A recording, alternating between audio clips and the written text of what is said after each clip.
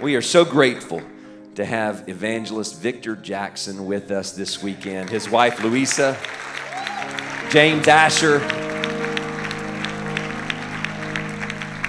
and it's Sister Louisa's birthday today. So can we give her a hand and we wish her a very happy birthday. I just can't believe that it's been 2 years since they were here with us.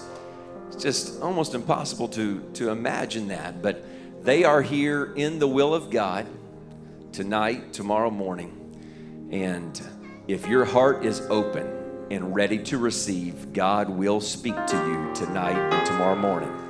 If you're ready to receive, if you ask, you shall receive. If you seek, you shall find. If you knock, the door is going to be open. Are you ready to receive the word of the Lord tonight? Would you magnify the Lord right now as Brother Jackson comes to minister to us tonight?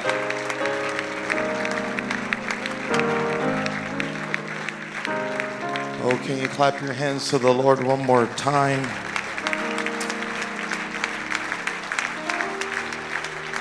Praise God.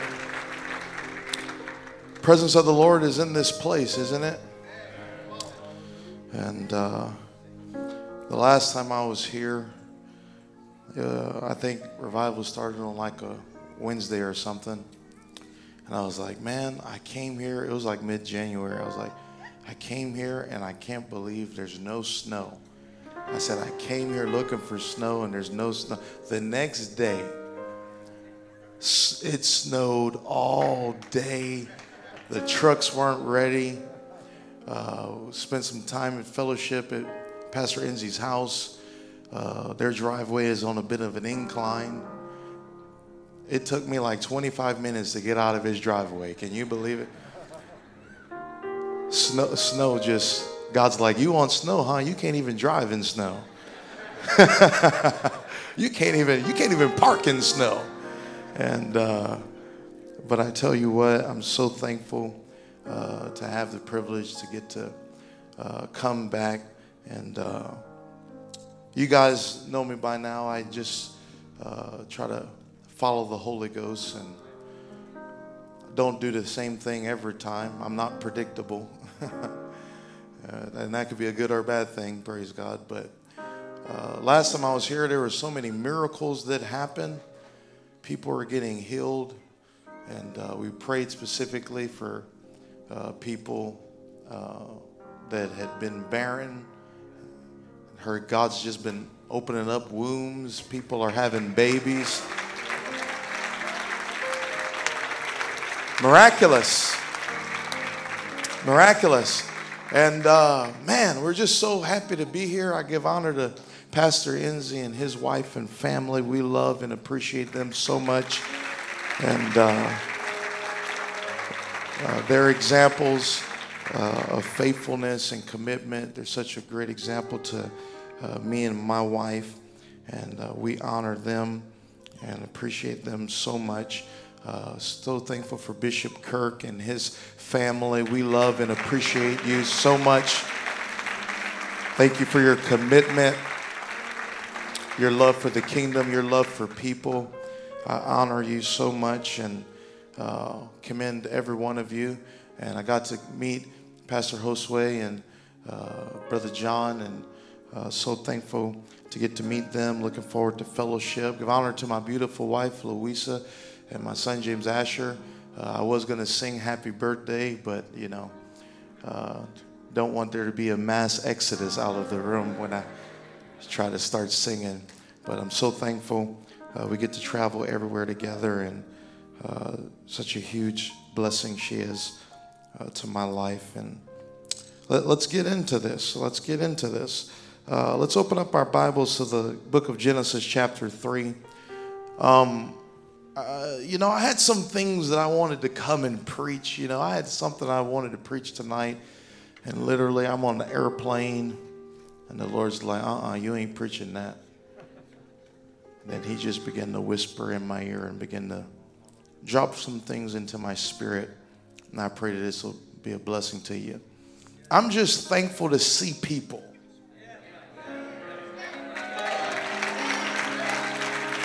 Hey, man, you ever thought you would just wake up and thank God for that? Just like, oh, wow, I saw someone today.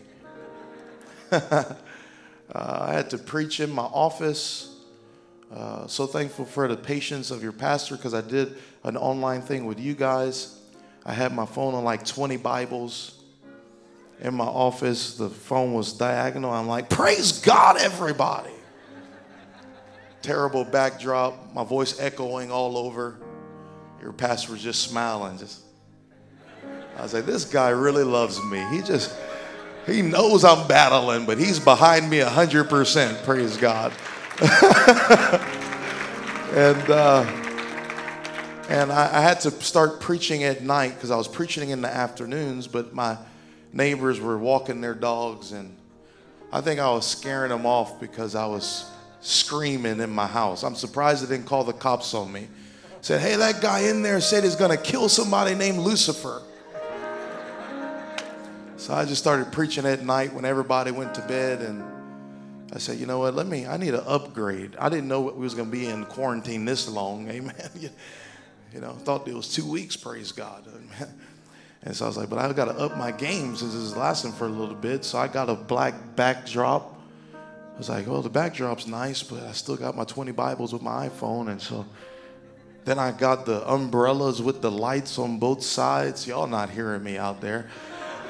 I became a professional overnight, praise God, amen. I figured it out. Genesis chapter 3, and I want to go straight into, I'll just get straight into it. I was going to read a few things, and I'll get straight to the point here. Genesis chapter 3, verse 7.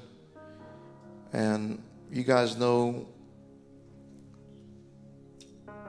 every message I preach is just a little different and doesn't follow the same flow. But the most important thing is hearing from God, right? So we'll see what the Lord does here. Genesis chapter 3, verse 7. Verse 6, rather. Let's go to verse 6. And when the woman saw that the tree was good for food and that it was pleasant to the eyes and a tree to be desired to make one wise, she took up of the fruit thereof and did eat, and gave also unto her husband with her, and he did eat. And the eyes of them both were opened, and they knew that they were naked, and they sewed fig leaves together and made themselves aprons. And they heard the voice of the Lord God walking in the garden in the cool of the day, and Adam and his wife hid themselves from the presence of the Lord amongst the trees of the garden. And the Lord God called unto Adam and said unto him, where art thou? And he said, I heard thy voice in the garden, and I was afraid, because I was naked, and I hid myself. And he said, who told you that you were naked? Hast thou eaten of the tree whereof I commanded thee that thou shouldest not eat? And the man said, the woman whom thou gavest to be with me, she gave me of the tree, and I did eat. The Lord God said unto the woman, what is this that thou hast done? The woman said, the serpent beguiled me, and I did eat. And the Lord God said unto the serpent, because thou hast done this, thou art cursed above all cattle and above every beast of the field. Upon thy belly thou shalt go, and dust shalt thou eat all the days of thy life. Verse 15, last scripture. This is going to be where I draw my thought. And I will put enmity between thee and the woman, and between thy seed and her seed, and it shall bruise thy head, and thou shalt bruise his heel. And I want to preach on this subject this evening, unexpected victories. Unexpected victories. Why don't you lay your Bibles down where you're at, and lift up your hands where you are, and let's ask the Lord to do exactly what he wants to do today. Lord Jesus, I thank you for your spirit. I thank you for your anointing. Lord, let the power of God flow in this house. Lord, I'm nothing without you. I humble myself before you. I pray that your spirit touches every heart and every life. Lord, I humble myself before you. I'm nothing without you. We're nothing without you.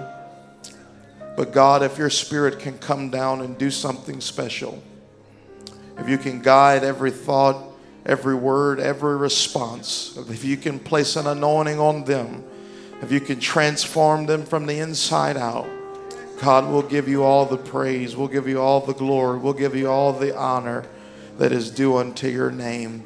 In Jesus' name, amen. Can you clap your hands to the Lord? Come on, with expectation, can you just...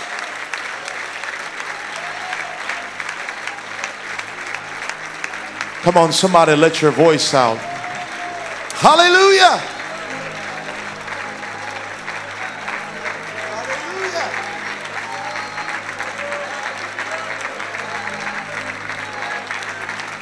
Praise God. Amen. You may be seated in the presence of the Lord. Give honor to the media team, who I've been calling the heroes of the hour, working hundreds of hours behind the scenes throughout this pandemic. I give honor to you. And what about this amazing worship team, the singers and musicians? Thank you so much for leading us into the presence of God. Unexpected victories. Whenever we think of victory, all of us come to our own conclusions on how victory is supposed to be.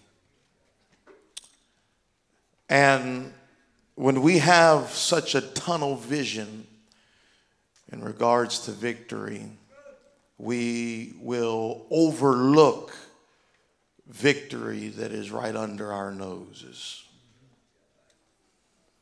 Where you think victory is coming from this place, victory has a habit of sneaking up behind you, and not only sneaking up behind you, but actually being behind you for 5 to 10 months, you not even knowing it's there.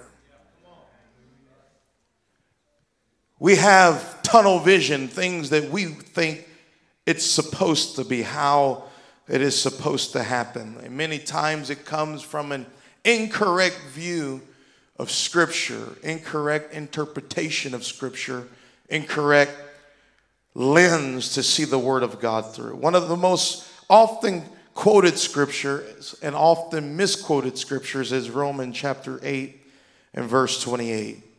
Romans chapter 8, verse 28, look what it says. And we know that all things work together for good to them that love God, to them who are called according to his purpose. We like to quote this scripture wrong. It's our favorite scripture to quote wrong because we like to say all things work together for our good. See how we sneak that in there? We don't even notice, do we? Come on, all things work together for our good. That's not what the Bible says. And if you think that's what the Bible says, you're going to misinterpret what God was trying to do in this scripture. It says, and we know all things work together for good. Doesn't say our good, doesn't say your good. It just says good. Now my question is, now whose definition of good is this? Because you and I have different perceptions of what good is based on our upbringing, background, our history, our lives. So whose definition of good is this? It can't be our definition of good. It must be God's definition of good. For instance, if I was homeless my whole life and you blessed me with a shed about this big, I'm going to come in that shed and I'm going to just be like, man, God's good. But if I've been living in a mansion my whole life and I lost everything and you come bless me with that same shed, I'm going to look at this shed and be like, this is a curse. See, you and I have different perceptions of what good is determined by our background. So it's not our definition of good in the text. It is God's definition of good. Amen. And the Greek word good here is agathos, which literally means intrinsically good. It's what happens on the inside that makes the trial good. So the success of a trial is not the outcome, but it's what you become in the trial that makes it successful. So even if you lose everything, God used it to make you more like him. And that is the greatest victory you can ever partake of, when you take on the divine nature of Jesus. Amen. You are becoming something in your trial. You are becoming something in your pain. You are becoming something in your affliction. You are becoming something in your storm. And even if he doesn't turn the situation around, at least he's turning me around. Come on, somebody. And maybe I may not have victory in that situation, but I got victory down in my spirit. I got victory down in my soul. I got a joy unspeakable.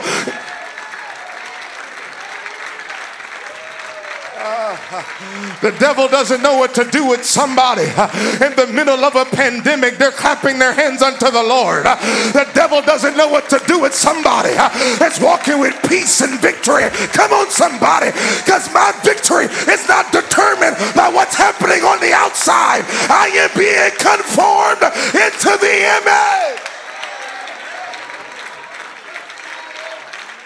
Amen. Amen. I am being conformed into the image of God. And if I become like him, I can't lose. If I can have him by my side, I can't lose. And as long as I have him in me, if the devil attacks me, he better be careful, because God don't like his child being attacked, and he will step up in a moment. Oh, I better remember it's the first night of revival. Praise God.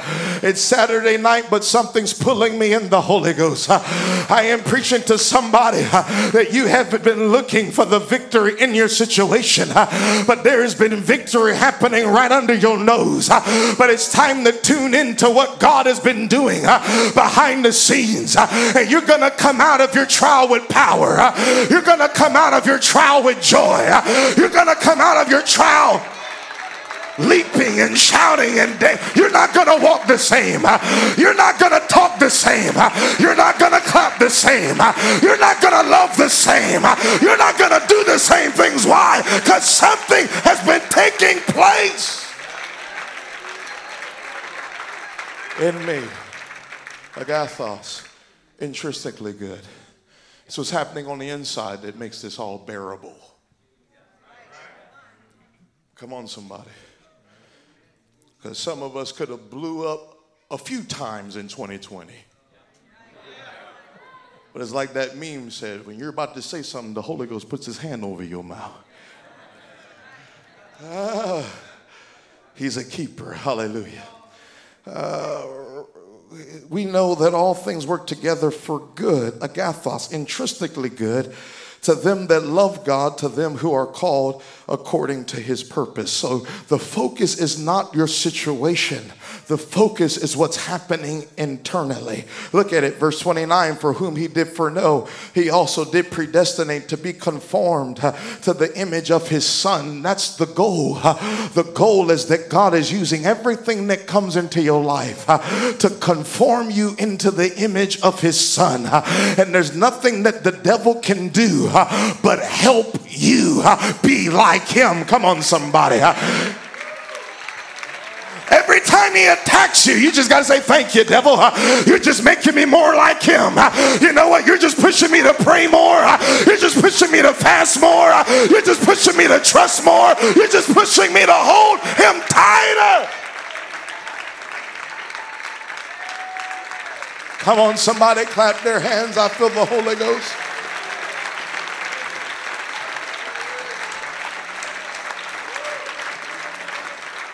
Unexpected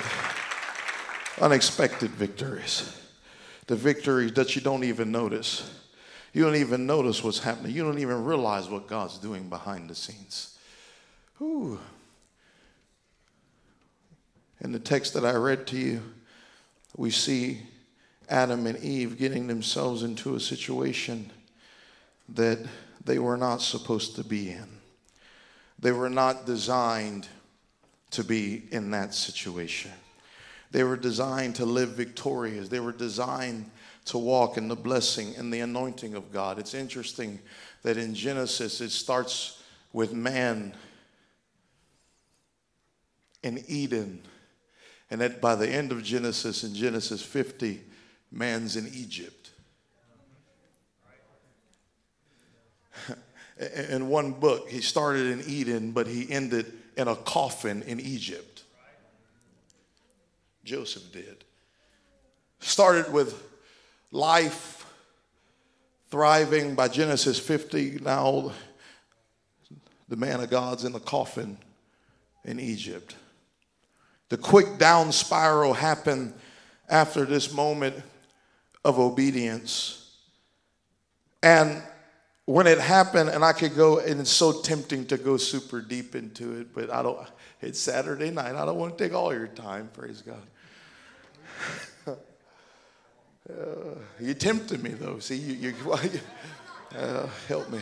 You know, some people question, they say, well, why did God put the tree in the middle of the garden? Here's why. It's because God's love language is obedience. And as long as Adam and Eve did not eat of the tree, it expressed their love toward God. Notice that all of mankind fell into sin. Watch this. Here it is. They fell into sin. Here it is, for eating a piece of fruit.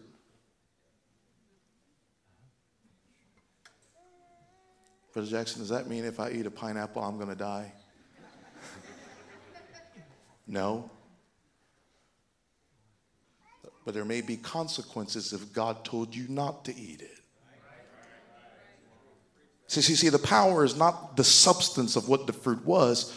It was what it represented. It's if God said, don't touch a blade of grass, and they touched the blade of grass, they're in sin.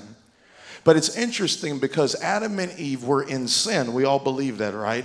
But listen, they never lied. They never stole. They never committed adultery. They never murdered anybody. But they were in sin. And according to our standards, we would say, well, they're going to heaven.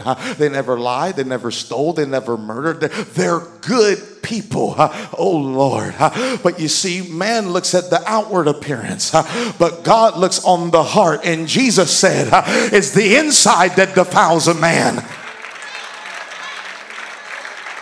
But we have minimized sin to an outward expression alone. So somebody lies and you're like, well, you're in sin. But God looking at you and say, hold on, you've got pride in your heart and you're just as much in sin. Amen. They sinned, and the first thing that they did was they hid themselves. They hid themselves. And I love it in verse 8 because the Bible says they heard the voice of the Lord God walking in the garden in the cool of the day. And God called unto man. I love this about God, is that when man messed up, God didn't turn his back on man. God didn't say, you know what, I gave you one chance, you messed up, I'm out of here. No, the Bible says he came looking for them. He said, where are you? Because I still got a plan for you. I still got a promise for you. I still got a future. I don't care how much you messed up. I don't care how much you almost gave up. There is a God that's calling your name, saying, where are you? I got a plan. Amen. When you mess up, God doesn't just look at you and say, you see, now I've got to judge you. No. He likes coming around and looking for where you are. He likes stepping in the middle of your pain just to give you a promise of future victory. Look, when it seems hopeless, when it seems like you can't make it, he'll step down right in the middle of it. That's what the Holy Ghost is. The Holy Ghost is a comforter. The Greek word paraklete, which literally means the divine presence, coming alongside to help you. When you get the Holy Ghost, I feel like preaching right now. What the Holy Ghost is a comforter. It comes down where you are to assist and help you. When you fall, God doesn't stand above you and says, come up here, what's wrong with you? No, he comes right into your mess and he sits down with you and says, we're gonna get out of this together. You're gonna come out better than you went in. You're gonna come out stronger.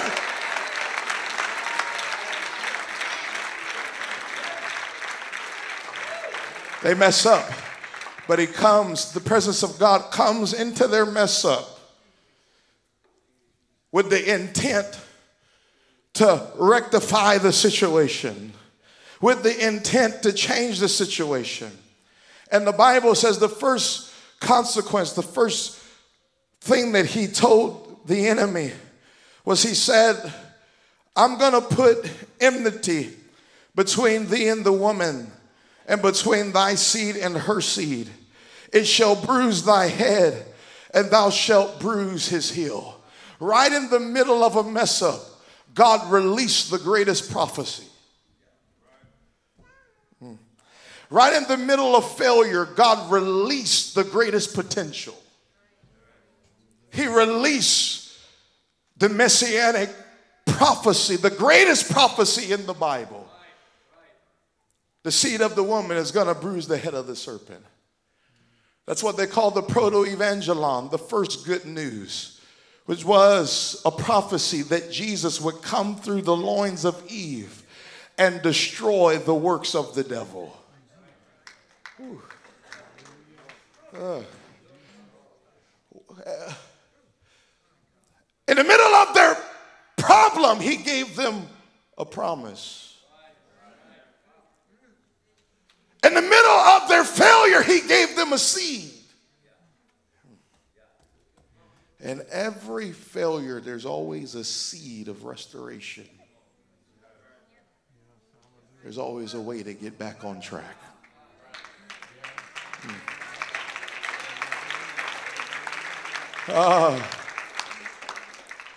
Amen. Y'all are hungry for the point. See, y'all pulling this out of me. Y'all hungry. You're like, yeah, I know something's coming, Brother Jackson. I know something's coming. Well, I got to tell you what it is. Because the prophecy was that Jesus would come through Eve's loins and destroy the work of the devil. It was a prophecy of Calvary. It was a prophecy of the cross, that the seed of the woman is going to bruise the head of the serpent. And it says that the serpent is going to bruise his heel. That was a prophecy of the death of Jesus. That was a prophecy of the cross. And it's very interesting that when Jesus was on the cross being mocked all around, when they put those nails in his hands and those nails in his feet, remember that not one of his bones were broken. They put that nail right in a place called the Lisfranc space line in your feet, and you can put it in such a spot that when it goes through, it doesn't break a single bone.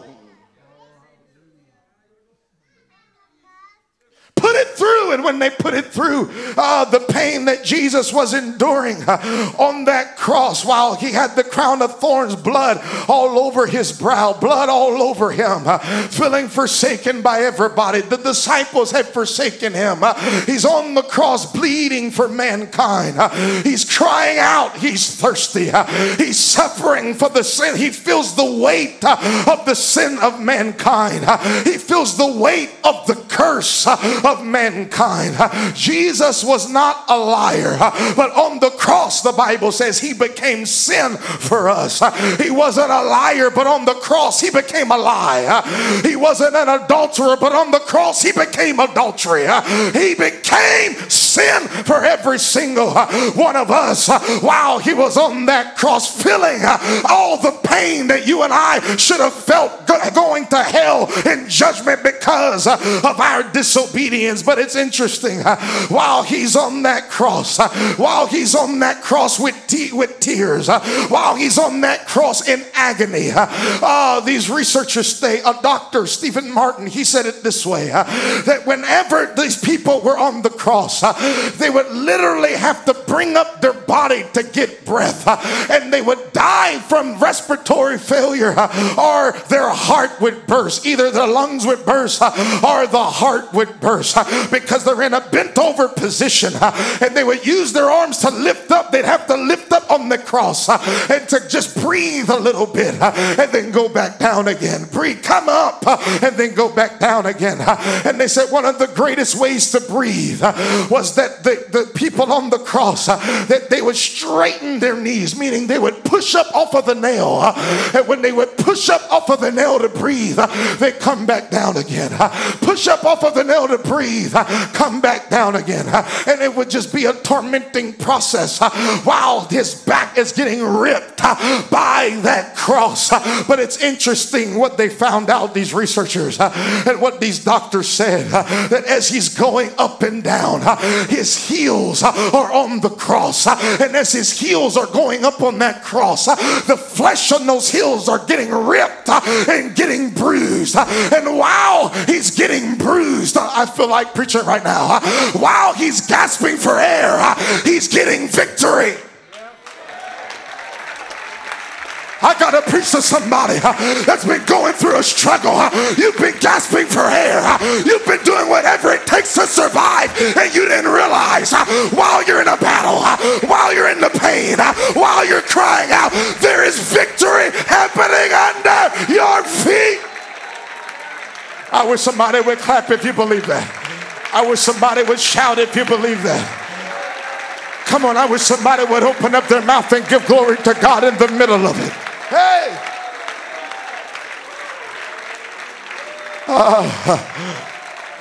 They're mocking him, saying, if you're the king of Israel, come off of the cross. While he's being mocked, while he's being misunderstood, while he's bleeding, while he's just gasping to get a breath of fresh air, while he's feeling forsaken by everybody, he was getting unexpected victory because those heels were getting bruised. And as long as those heels were getting bruised, there was an assurance that victory is coming. Victory is on its way. And I come to tell somebody that's been in the middle of a storm. I come to tell somebody that's been gasping for air. I come to tell somebody that's been overwhelmed with pressure. I come to tell somebody that may have lost your job. You may have lost a family member. You may have lost somebody close to you in 2020. While you're gasping for air, while your muscles are tense, your heel is being bruised, and you can be sure there's victory happening right in the middle of everything going on.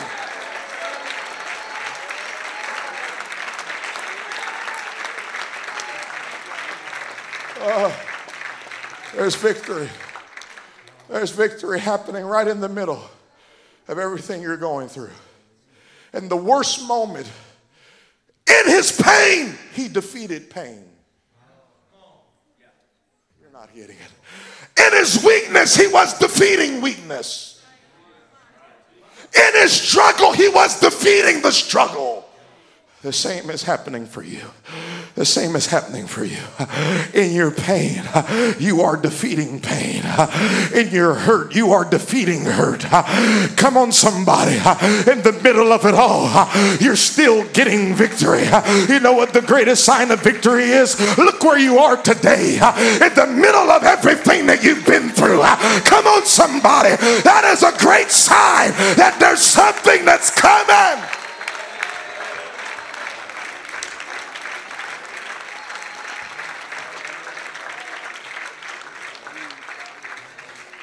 We talk about what he went through physically, but you got to think about it. He was the God-man, the theanthropos, the God-man. He felt what you felt. He wept at Lazarus' tombs. He was touched with the feelings of our infirmities. We don't talk about the psychological pain that was coming into Jesus' mind while he was battling on that cross. And that's where you and I can relate, because you've been in psychological warfare for this past year. You've been battling with your mind. Come on, somebody. Who am I ministering to? You've been battling with depression. You've been battling with anxiety. You try to keep a smile on your face like nothing's wrong, but you've been crumbling under the weight of pressure. You try to act like everything's okay. You try to lead your family and smile and try to play games with the kids and try to let them know nothing's wrong, but in your mind you've been in such a battle. You've been wondering, are you ever going to see the light of day? Am I ever going to be able to breathe breathe without being afraid to die? Am I ever going to be able to have an authentic smile with all the hell that I've been going through? You have not seen a light at the end of the tunnel. You've been in the same situation for a while, and you've been wondering, is victory ever coming? And God's looking at your heels, and he's saying, you don't understand. While you're in the middle of this struggle, you are defeating the struggle where your kids won't have to deal with it like you're dealing with it, and the next generation won't have to go through it like you've gone through it.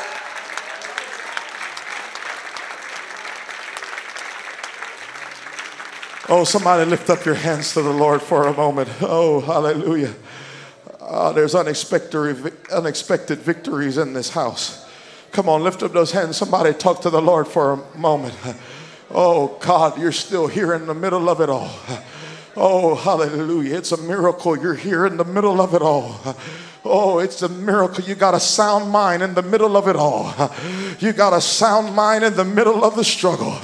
Oh, in the name of Jesus. In the name of Jesus. In the name of Jesus. Hallelujah. Hallelujah. By the time they laid that body in the tomb, it was bruised and blistered and flesh, exposed flesh. And it was a sure sign that death is being defeated. Is that amazing? He died so death could be defeated. Whew. That's ironic. How do you defeat death? Well, I'm going to die. What? Yes. I become it to get victory over it. I go through it to get power over it.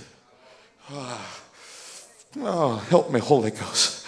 I may have gone through depression, but depression doesn't have power over me. I've got power over depression. I may have dealt with anxiety in 2020, but guess what? Anxiety is gone. And guess who came out on the other side?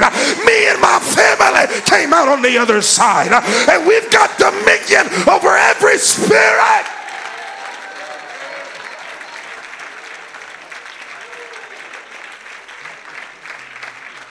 Unexpected. Wave a hand if I'm helping somebody. Wave a hand if I'm helping somebody. You didn't even realize it. You didn't even realize you were walking in victory. You didn't even realize it. You didn't even realize the things that God was preserving in you while you were going through it. You didn't realize the things that he was putting into your spirit while you were battling. You could only see the battle, but you didn't realize underneath the battle there was a seed of victory that was beginning to blossom with your tears. And as those tears begin to water that seed, victory began to blossom and begin to bud. And you haven't seen it yet because you're waiting for the whole tree. But God said, look at the seed. There's leaves on it. Come on. There's hope on it. There's something growing on it. And it's going to overpower.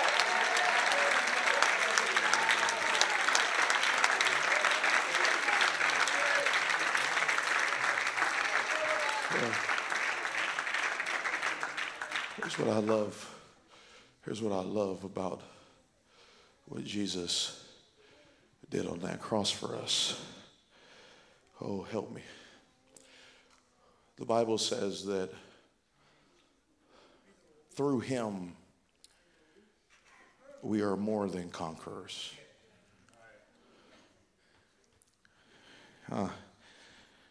Through him we're more than conquerors. Here's my question. How do you become more than a winner? Y'all gonna throw me out of here tonight. He said, we're more than conquerors. Hold on one second. How do you become more than a winner? Because when you win, you win. He said, you're more than a winner. What do you mean, God? What he's saying is, look, you didn't just beat the devil 10-1. You beat the devil 100 trillion to nothing. It wasn't even close. I said, when you're going to come out of this, you're going to say, devil, it wasn't even close. You tried to make me backslide. You weren't even close. You tried to make me lose my mind. Oh, I got to break down the word of God for you tonight. Woo! Think about it. More than a conqueror, more than a conqueror. Look what it says in the Bible, Revelation, that we overcome him by what? The blood of the Lamb. And the word of our testimony. Hold on. I thought the blood was enough. The blood is enough. The blood already takes care of everything. But he said you overcome him by the blood of the Lamb and the word of your testimony. Meaning God already got all the victory, but he wants you to just rub it in the devil's face and just start testifying and say, devil, the blood took care of you a long time ago. And it's taken.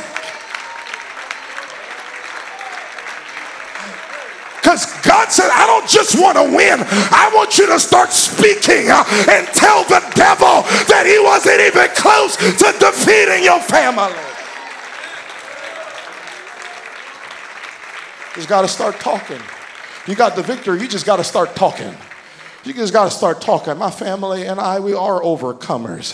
We're going to come out of this better than we went in. We're coming out of this with the anointing of the Holy Ghost. We're going to come out of this dancing, leaping, shouting. We're coming out of this with fresh fire. We're coming out of this with fresh direction. The devil doesn't know what to do with somebody that's testifying while they're going through it. And the Bible says Jesus endured the cross for the joy that was set before him. He doesn't know what to do with people that are speaking joy while their heels are getting torn apart. He doesn't know what to do with.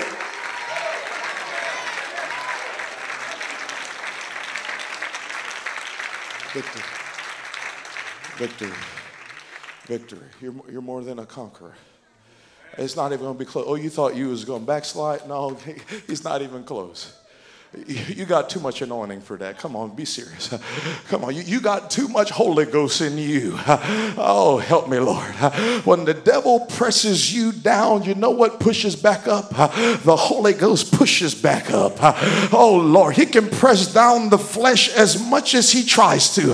But sooner or later, the Holy Ghost in you is going to speak up on your behalf. And I heard the word say, greater is he that is in me than he that is in the world. I want to break it down. Are y'all excited? Man, I love the word of God. Man, the word of God just blows my mind. I don't even know what to do. Amen. I just get up and start talking. I'm like, God, I don't know. Praise God. Here I go. Amen. Here we go, Lord. Wish me luck. It's just so beautiful. It's a keeper, isn't it? Whew. That's what's helping you have peace in the middle of everything, because all this stuff has been prophesied, hasn't it? And victory has also been prophesied, hasn't it? So look, we good. As long as I stay connected to him, we good. Let me ask you a question. How many, you see, there's people here that feel like they don't have anything to offer God, that they don't have anything to offer the world. You feel like nothing. And so when people start talking about victory, you start looking at everybody but you. You're like, hey, victory's coming. Hey, victory is coming. And you're like, hey, I got nothing to offer. I ain't expecting victory for me. And you feel like nothing. And the devil tries to use that against you and condemns you and says, look, you're nothing. You'll never get victory. You're nothing. You're a zero. And let me ask you a question. How many gods are there? There's one Lord, right? Okay, I got to work this out then. I got to work this out. There's one God, right? Okay, I need your help. All right. Now. You're going to be my illustration, okay? So here's who you're going to be. You ready for this? Are y'all ready for this? you're going to be God.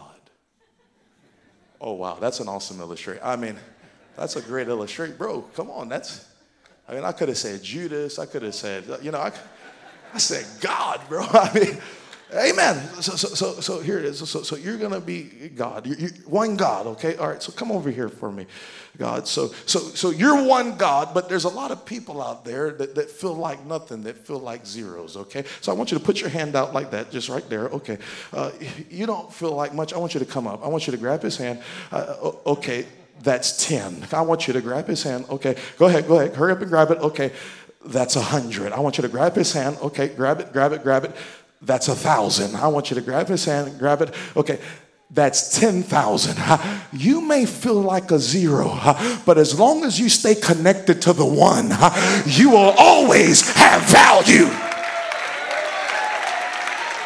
I said you may feel like nothing, but you stay linked up to the one, there will always be a value.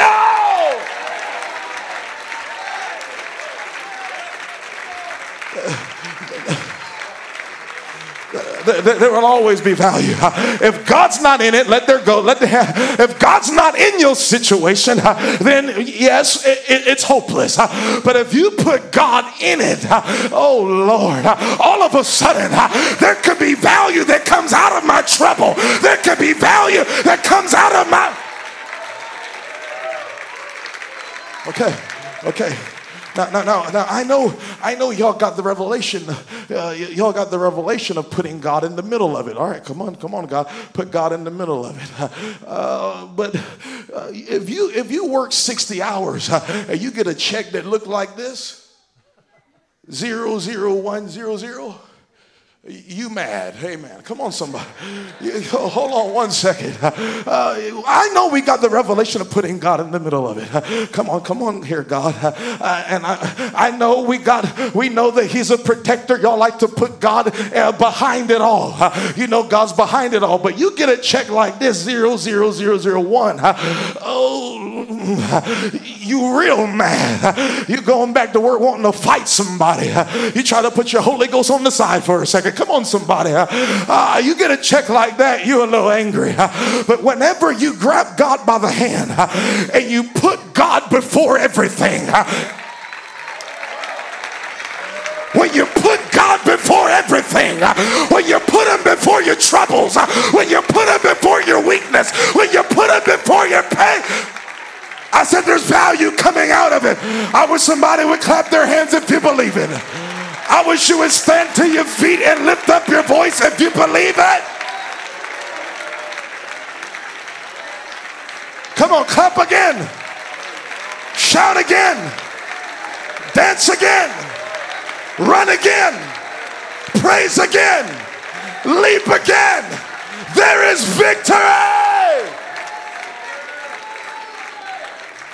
Unexpected victory. See, you thought you were nothing. And God's like, you think I'm going to condemn you while you're reaching out to grab my hand?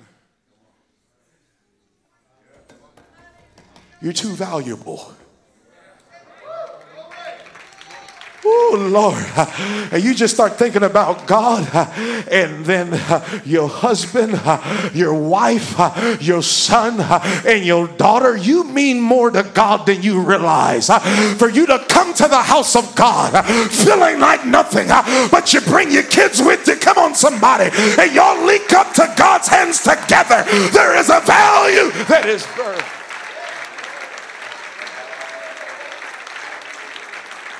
I want everybody to stand where you are. You can make your way back, gentlemen. Thank you for helping me. I want you to stand where you are.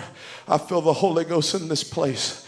I come to preach the weight of depression off of your shoulders. I come to preach the weight of oppression off of your shoulders. Oh, help me, Holy Ghost. I come to preach the weight of condemnation off of your shoulders. Oh, Lord. And I come to tell you, underneath all the pain, underneath all the struggle, underneath all the attack, there is unexpected victory taking place. There's victories that are happening behind the scenes that you haven't seen yet. You just got to make a decision that I'm just going to hold on to God's hand while I'm gasping for air, while I'm going through the ups and downs of life, while I feel like I'm on a roller coaster. With every news cycle, something has me up, then something has me down. While I'm battling with what's going on in the world, I know that my heels are getting bruised, and I am reminded that it's in that moment and that spot that there is victory being born. I want you to grab the person's hand next to you where you are. Ramohosataya. I want you to grab the person's hand next to you, and I want you to close your eyes. And I want you to make a decision that we're not going to let go of God's hand because there's victory coming. I want you to make a decision as a family. We're not going to throw in the towel because there's a victory that's coming. We're not going to give up because we know there's a victory coming. Come on, somebody make a decision right now. Somebody make a decision right now. There's unexpected victories taking place. We're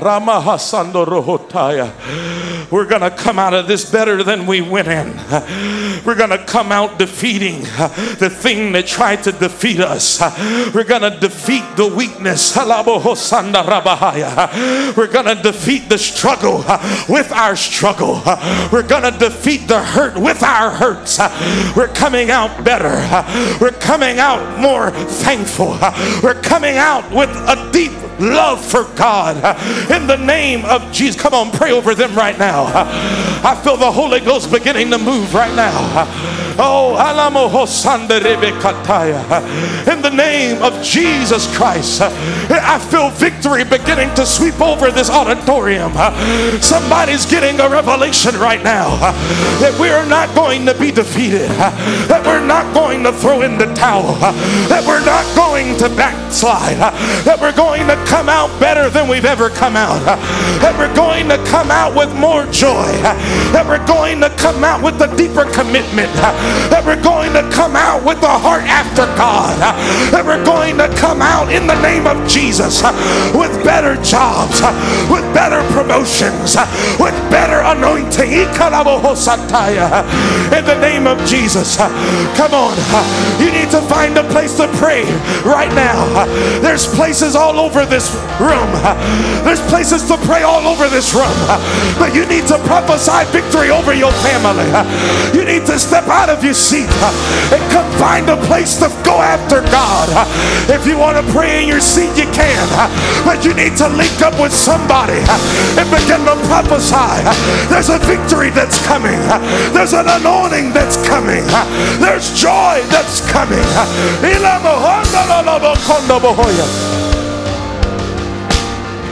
Come on, that's it. Link up with somebody near you right now.